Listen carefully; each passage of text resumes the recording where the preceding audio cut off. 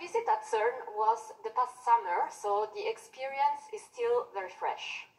Many impressions, discoveries, plenty of triggers that are still floating, colliding and annihilating around like particles and antiparticles in the vacuum of the fields. Matter has not yet come to be. So I will use this time to tell a story of a question to which I expected to receive a very quick answer, but ended up asking all over again.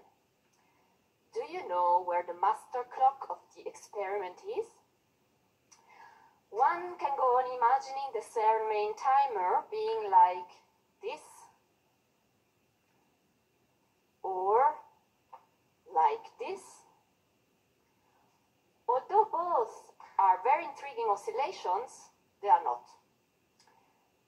The master clock is indeed a very boring and precise GPS signal, if one can call universal coordinated time boring, and a few switches and fiber optic distributing the tempo around the ring by taking into account and calibrating relativistic discrepancies out. The master clock is a tiny piece of hardware of very practical and conceptual importance. It organizes the beam passing from one accelerator to the next so that they reach the necessary speed to collide.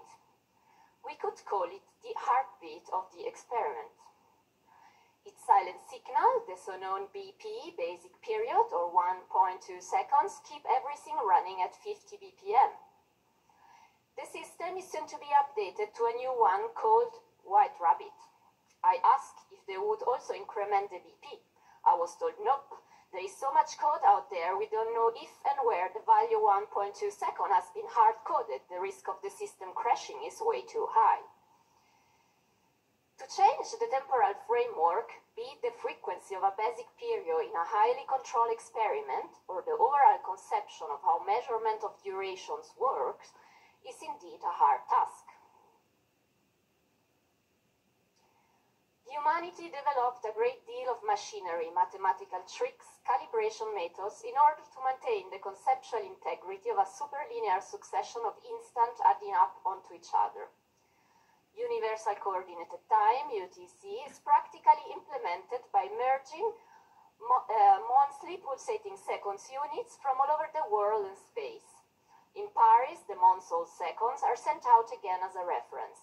An equation of time flattens out the analemma, and leap seconds are induced because the Earth doesn't seem to move as regularly as we wish it would.